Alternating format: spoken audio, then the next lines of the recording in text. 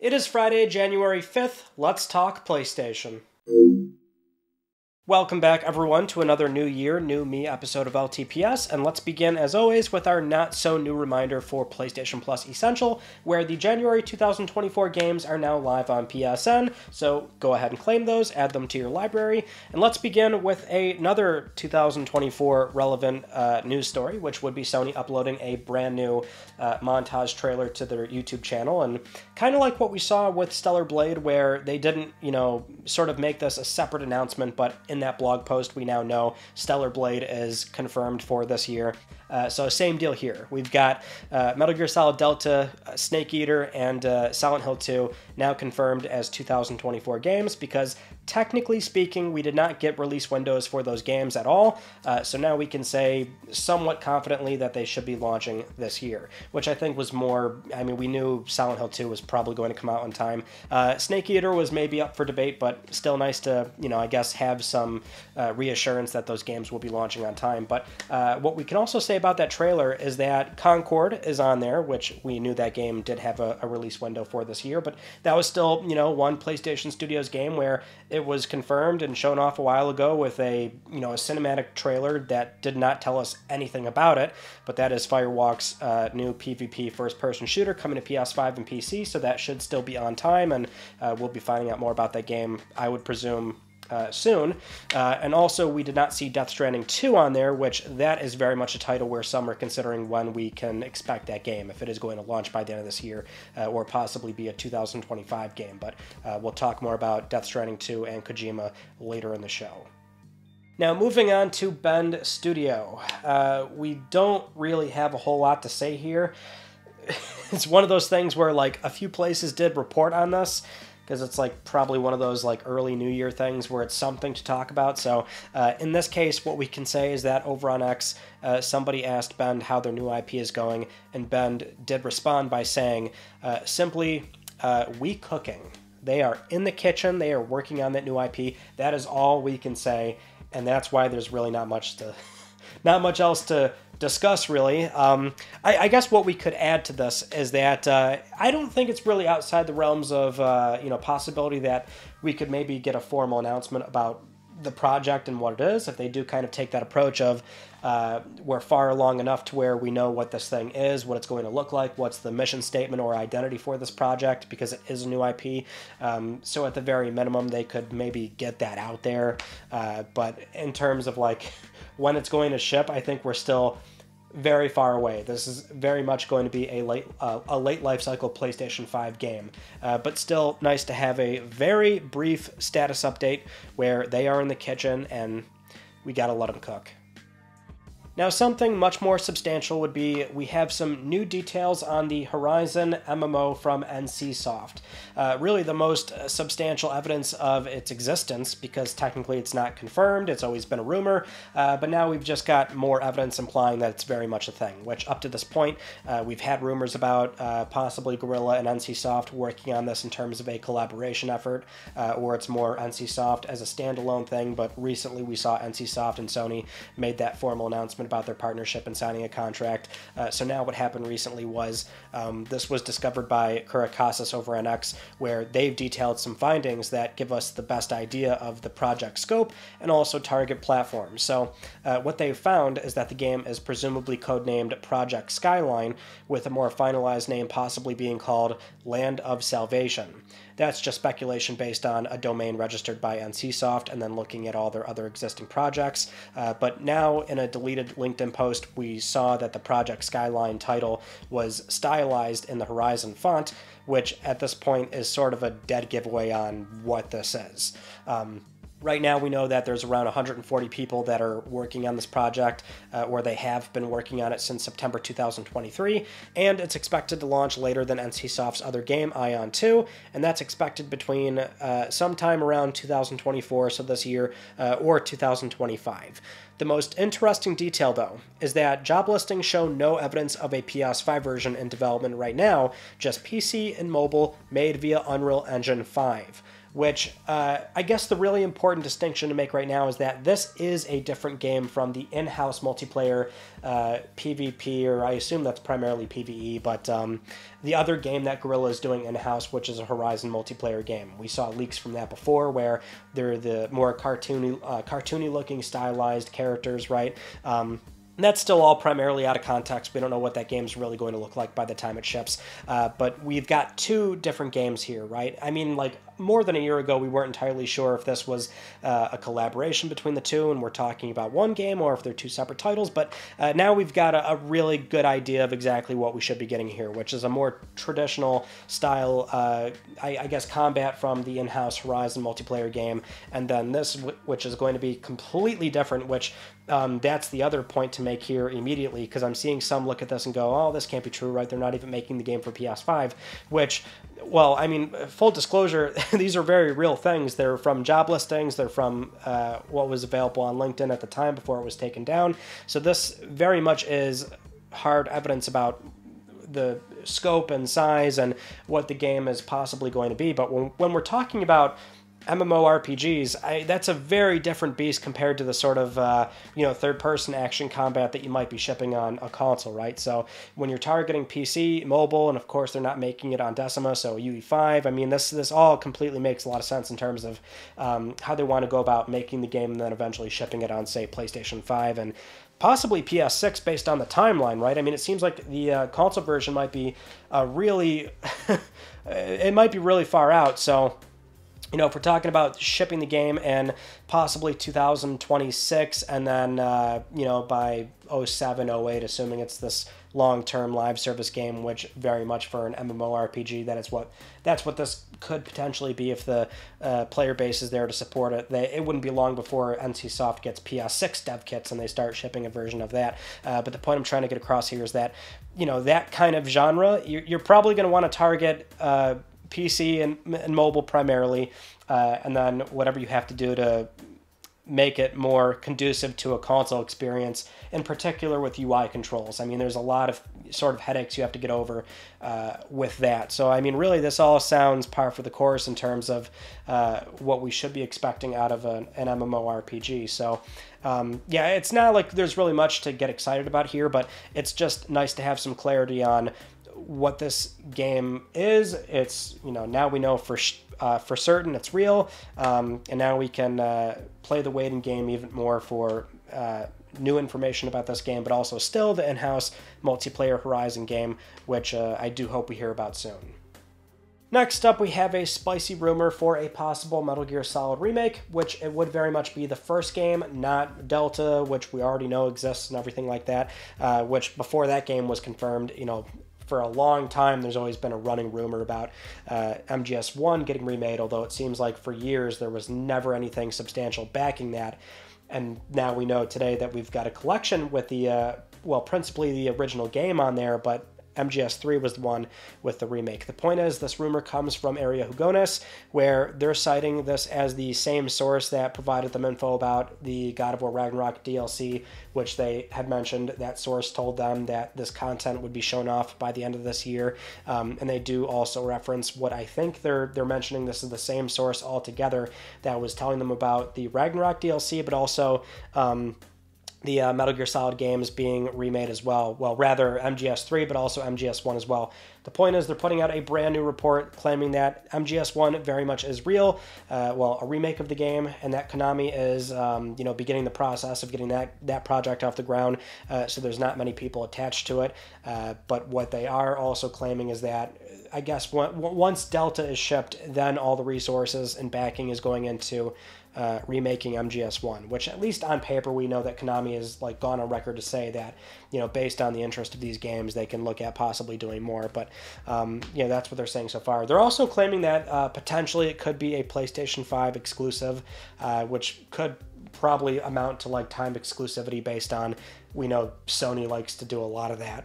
Right, so we'll have to leave it there for now. Rumor, 100%, label it as a rumor, but just based on, I guess, Area Hugones and them trying to tie together all these sources, I thought it would be at least worth mentioning, especially if this story does get picked up by more places, right? So at least we're a little bit ahead of the curve, because I think more places will probably report on this.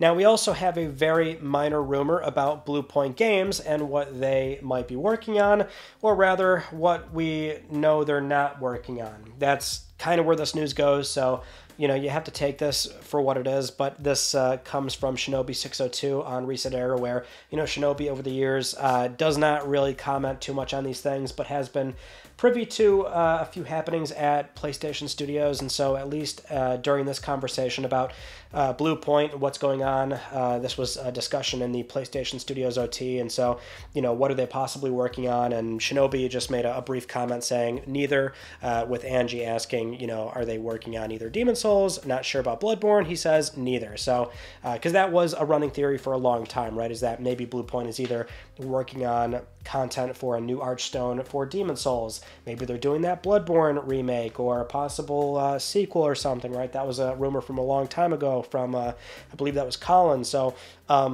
this kind of goes back to something from what came out as part of the Insomniac breach. It's a slide that was showing off a bunch of various PlayStation studios. And the context here of why Insomniac would have this is that it would be a way to... It was like Sony, I guess, showing off and summarizing these other partner studios if Insomniac, say, wanted to outsource something to another partner PlayStation studio. So each slide was showing off, you know, here's this studio, here's what they're making, here's what they specialize in, here's the head count at the studio, and for Blue Point there was a concept image on their slide, and it shows something that doesn't really look like Demon Souls or Bloodborne. It looks kind of like a, and again, it's concept art, we're not displaying it, I'm sorry, but it's like it kind of looks like it has some Egyptian undertones to it, right, in terms of the setting. There's like two little characters in the foreground. They're very small, but one's like holding a staff or something and looking outward. It has sort of fantasy vibes to it, but it has like, the setting looks like it could be in Egypt or something, right? So people are theorizing what that could possibly mean, which I wouldn't speculate too far. Concept art is very much that, concept art. It could be something that is never going to release. It could very much be a baseline for what evolves into something completely different, but the point is that's where we are right now with what Blue Point may or may not be doing, is that somebody vouching for, hey, this is what they're not doing. And it would be great to find out what Blue Point is up to in the, I would love to say near term, but I still don't think that's a certainty, but I do hope I'm wrong. Next up, Gran Turismo Sport has been officially delisted from the PlayStation Store, and we did not know that was going to happen. Now, if we do go back to last year, where we saw the announcement of the online servers, those were going to get shut down this month, January 31st, and that's something where the servers will go down, but you can still play any sort of offline modes that are available in that game. But they did mention in that original announcement that the servers would get shut down, and also the DLC would get delisted. They did not say anything about the actual base game being delisted either, so that just randomly happened. So now you cannot buy Gran Turismo Sport or any DLC on PlayStation Network, but you can still play online until the end of this month, which, you know, that's still fine. That's all well and good. But yeah, still surprising, and something where this kind of news story immediately goes into the digital landscape that we're into nowadays, right? The sobering reminder of why digital is a pain and these pitfalls can happen and all that good stuff. But I will say, I always like to at least remind people in terms of like the context of this story, it's like I'm as much a physical media advocate as anybody else. So if you do want to buy the game today, then yes, your option is a pre-owned disc, which you would have many options. And that is the wonderful thing about physical media, is that there's so much out there and you can usually find a good price or whatever the case is. But this doesn't mean you can't like play the copy you already bought. It simply means you can't buy it on PSN anymore. If you already bought it, you're entitled to play it, download it, re-download it for as long as that's conceivably possible, from Sony offering it on PSN, where as long as there's a server you can sign into and, you know, it's still available on PSN. I mean, and here's the rough part too. I mean, we don't have much of a historical timeline to look at in terms of what's the expected shelf life of being able to re-download content from PSN. PlayStation 3 is our litmus test, and as of right now, you can still re-download anything you bought from PlayStation 3, even when it was delisted. Well, I say that, but I'm sure there's some fringe cases, or there's really a handful of things where that's been a problem lately when it comes to the PlayStation Store on PlayStation 3. There have been a litany of problems with that storefront, but generally a lot of the content on PS3 is still, if you bought it, you can go to your download list and pull it, and that's something where that's ongoing 16, 17 years, right? So just based off that alone, I mean, you're entitled to re-download the game for more than a decade, we can safely assume. Having said that, yes, physical media, it's a huge fat W more often than not, and digital is going to have situations like this. Now let's talk about Death Stranding 2, because as we mentioned from the montage trailer, it was not in there, so when can we expect this game? We still don't really have an answer there, but what we do have is Hideo Kojima on X talking about all the projects he has ongoing for the, for this year, and he's a very busy guy. It seems like he's doing a lot, which we know he is, but he did say this, and I quote, DS2 still has some ADR left, and we will start recording Japanese voiceovers. I want to concentrate on creating games, so I would like to limit my business trips, but I can't do nothing because I have to shoot for OD, collaborate with Avengers, make DS into a movie, and work on other video projects. So yes, he has a lot going on, but at least that's the status update for Death Stranding 2, is that they're doing ADR stuff and starting the Japanese voiceovers. So at least with where they are on the project timeline, I mean, it seems like they're making good progress, and it seems like it's on a path to be a 2025 game, which realistically, that is the case, I think, for a lot of the PlayStation 5 library from not only first party, but a lot of third party studios as well. There's a lot of things that are, well, we're getting a lot in Q1, but after that, there has been, I mean, it's kind of like a tumbleweed strolling through a very empty town, right? So I think we're in store for a lot of games shipping next year, not necessarily this year. Moving on to what might just be a very small mention of a PlayStation 5 Pro feature that we've been discussing for a bit now, which is the possibility of AI machine learning, which could be used for upscaling the image quality on PlayStation 5 games to sustain higher frame rates, more reliable frame rates, right? So it's more about managing the performance modes for a lot of these games going into what we assume would be a PS5 Pro setting. This revelation comes from, again, the Insomniac breach. We won't display the slide, but it was a slide that showed off a bunch of like key points and technical pillars in Marvel's Wolverine, which that's where it may be referencing a possible PS5 Pro feature. So a few items in the bullet point list, they aren't really outside the norm. You know, there's things in there like dynamic lighting and foliage, real-time global illumination, having a 60 FPS performance mode, motion matching, which we saw that technology in The Last of Us Part 1 for a more fluid, realistic looking locomotion, but there was also a point on there where it simply said AI upscaling, and in parentheses it says machine learning.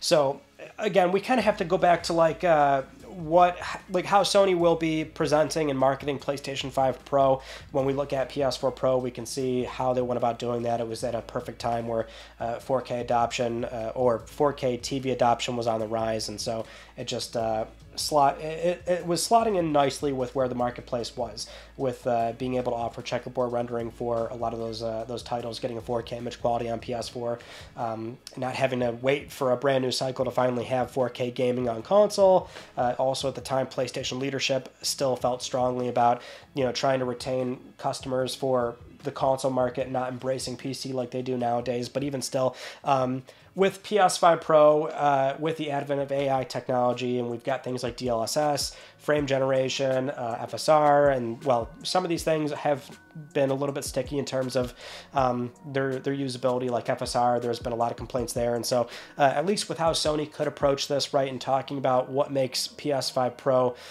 so much better and usable, right, or rather, why this is a console that a dedicated PlayStation customer should get. It could be the AI machine learning for, being able to sustain these higher frame rate modes, not having to sacrifice that, but still getting a richer, more refined image quality that looks close to native 4K, because that's really what we're looking to get out of upscaling, right? Or AI upscaling in this case, which is we don't have to do native 4K. We can simply get a very similar, if not near identical 4K image quality while still being able to hold higher frame rates or high frame rate modes. If we can push, these games that are floating in the 80 to 90 range up to 120, there's a lot of possibilities, but I presume that's how Sony is looking to market the machine to what would be a very dedicated audience of PlayStation customers. It's still expected to be a low volume machine. They don't think everybody's going to rush out and buy a PS5 Pro, but for those that will, that's what they're greasing their hands up for. Next up, we have some regulator heat being placed on Sony, where they were actually fined 13.5 million euros in France, where the regulators in France have determined that, or they're claiming that Sony has made their licensing process cumbersome and difficult to navigate in relation to their controllers, and more specifically, PlayStation 4. So what they're claiming is that the only controllers that reliably work on PS4 are the official ones or officially licensed ones. So with the licensing process that Sony has in place, they're making the argument that it's too cumbersome and difficult to navigate and try to sign up if you're a third party, and so they're deeming this anti-competitive, and so they've been fined 13.5 million euros. Now, I mean, I wouldn't know much about the licensing process for their accessory division in getting controllers, up to in-house standards to where Sony's given them the okay, and they can ship those controllers with the official PlayStation seal, which gives you that okay as a consumer to know that the controller is going to work properly on the console.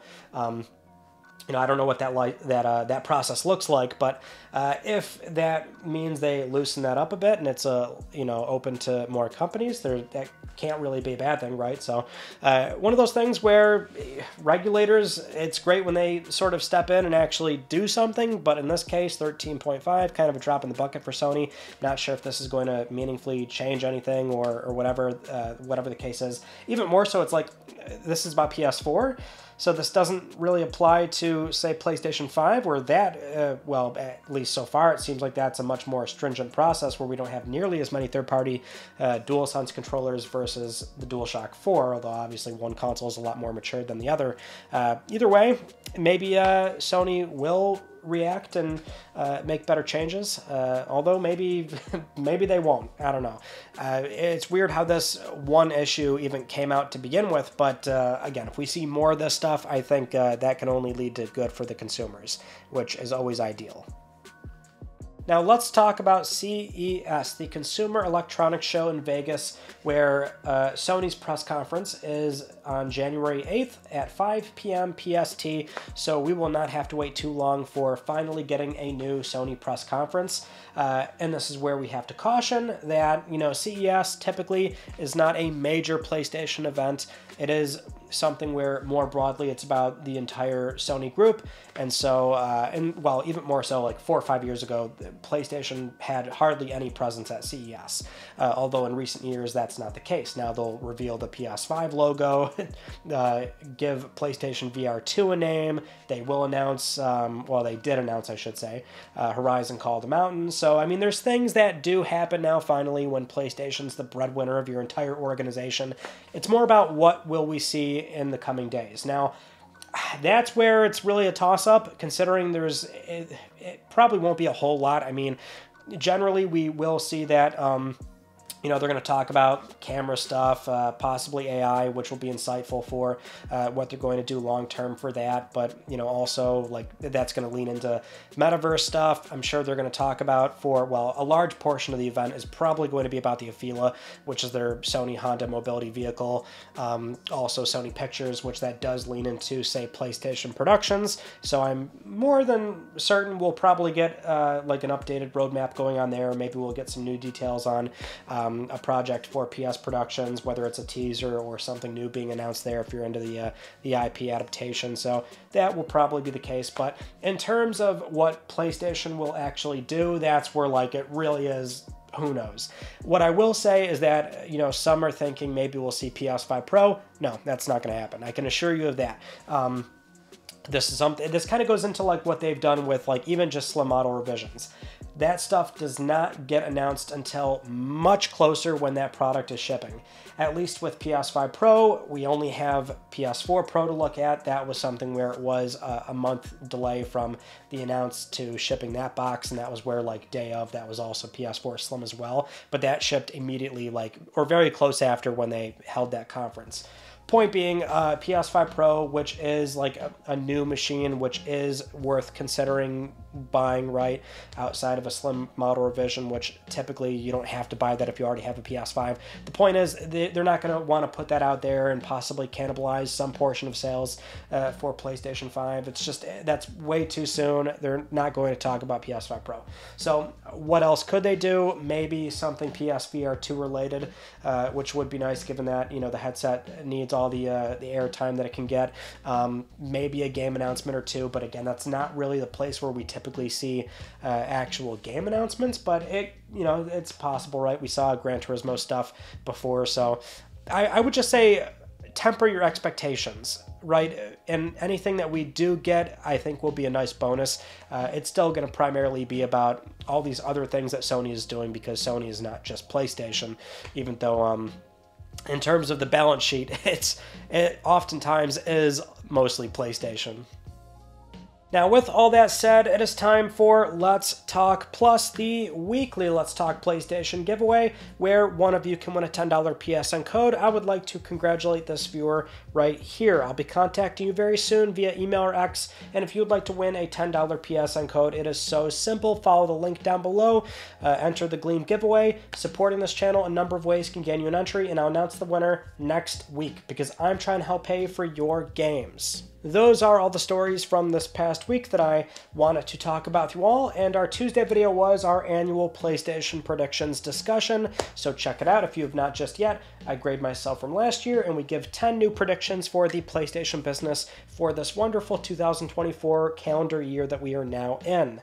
Having said that, let's do a brief update on what's going on with the channel, right? So what are we going to be doing for this year? Obviously, a lot of what we typically do, but, you know, I see the comments, the feedback, and so I want to try and explore more of, you know, some of the things that we were trying out as a test bed last year, which would be, you know, some of the retrospectives for older PlayStation 3 games, which is not exclusive to PS3. We can really do any sort of PlayStation platform, but more of that. Filming with Terrell, which will be great if I can always get him. He's just a really busy guy, but maybe that, more trophy stuff. Yeah, just trying out new things and expanding on those, and I think we've got a lot of exciting things that are going to be happening throughout this year, so thank you so much for sticking around as always, and I do hope you enjoy what we've got in store. But until then, that is it. So that concludes this week's episode of Let's Talk PlayStation. I'm Ryan Benecki. Thank you all so much for talking with me, and I will see you all next Friday.